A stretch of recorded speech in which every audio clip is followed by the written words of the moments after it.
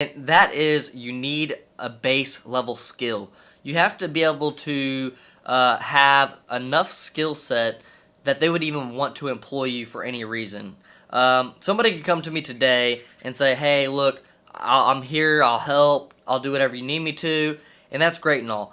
But if that is a true fact, then you need to put in some type of education towards obtaining the skills to be able to do some particular job, so that way you can be employed now. You can be employed on a particular application at this moment, and maybe not even as a skilled engineer who can perform the task on their own, but an engineer who can at least sit with another engineer and be taught and have a basic vocabulary of what's going on and understanding of what's going on, and maybe an understanding of different programming languages.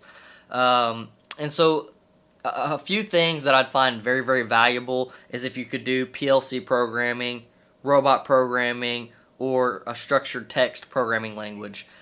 Any of those three will definitely accelerate you in being able to be of value to an automation integrator.